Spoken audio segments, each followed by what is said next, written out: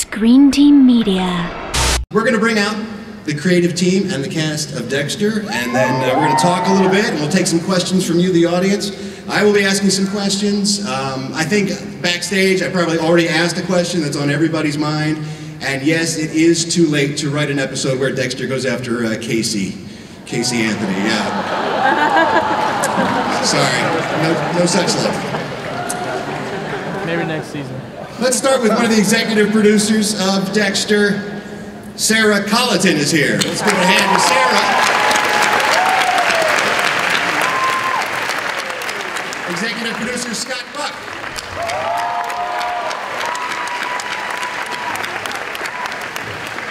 Vince Masuka on the show, C.S. Lee.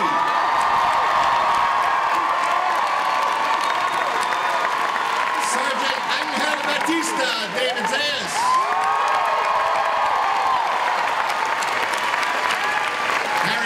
James Remar.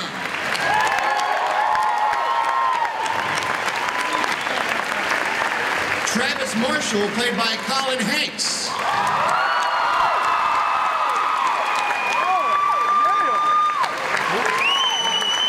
And lastly, executive producer and star of Dexter, he is Dexter Morgan, Michael C. Hall.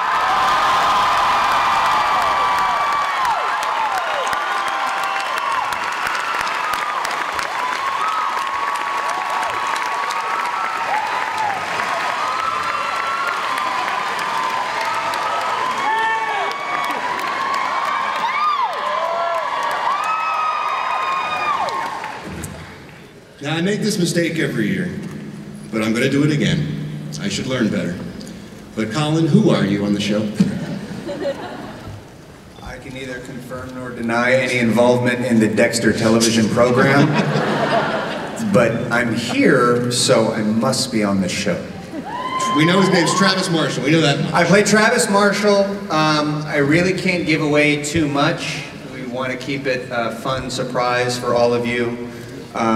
I think the one thing that I can say is that you're going to see some stuff this season, if I may be so bold as to speak for this fine program that's been on 5 years before I have been on it.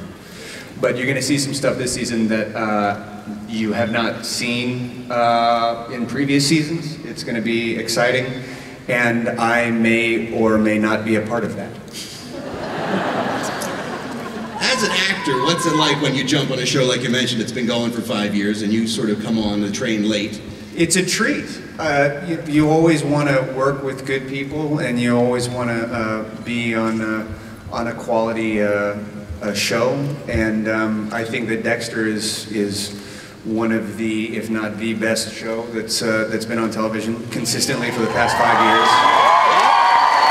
And the fans of the show, all of you guys have been so great and so welcoming, as have the cast and the crew of the show. So I'm just the luckiest guy in San Diego right now.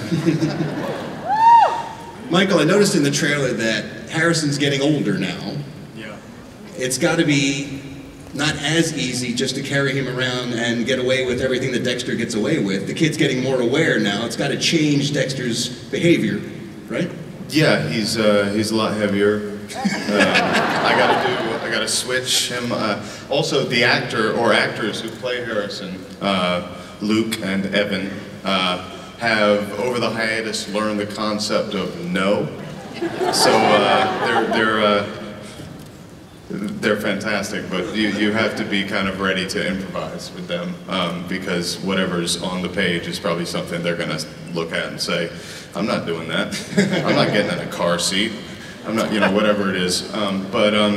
Yeah, I think that's a big engine at the beginning of the season. Dexter's awareness that not only does he have things he doesn't want to pass on to his son, but his son is growing into, from infancy into being a little boy, and is only going to get older and more in need of guidance, and Dexter feels kind of ill-equipped to provide that, and is so, as a result, is motivated to find ways to do that, including maybe giving him some sort of spiritual grounding, something Dexter has never really cared about or been preoccupied with, but recognizes his son might need. Sarah, what are some of the bigger issues that the show's addressing this season, just in broad strokes?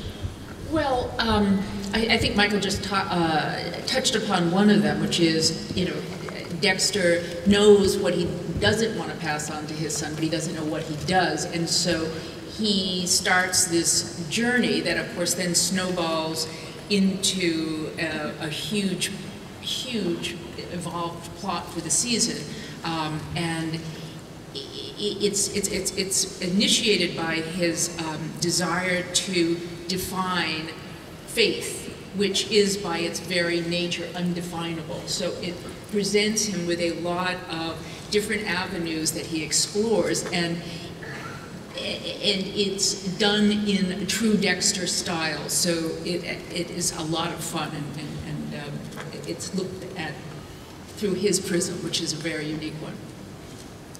David, one of my favorite parts of last season was seeing Batista as a married man and watching him navigate the dangerous waters of being married to a woman you also work with. What's in store for that relationship this season? Can we talk about that? It's very spicy. Caliente. Yeah. No, it's well, it's always great, especially working with somebody like Lauren Velez and creating this relationship on this show, and how everything else on the show, whatever happens, indirectly affects not only them individually but their relationship.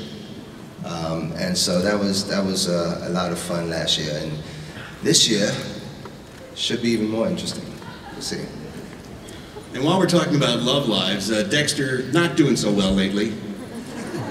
What? Dexter not doing so well love life way. Lumen has left. Yeah. She's gone. He's on his own again. Yeah, I think he had to, you know, the Lumen character, the Lumen story is something that allowed Dexter to actively atone for the responsibility he has, a large responsibility for Rita's death. And he's been through that, he's processed that in his way. Lumen recognized the ultimate impossibility of a healthy union with Dexter, and but I think we pick up about a year later, and he's pretty much completely unplugged from that experience and is back to his killing ways. James, as Dexter struggles with being a father and deciding what to pass on to his son, what to try not pass on, does Harry step in and give more fatherly advice, maybe some advice on child rearing and how to deal with that situation?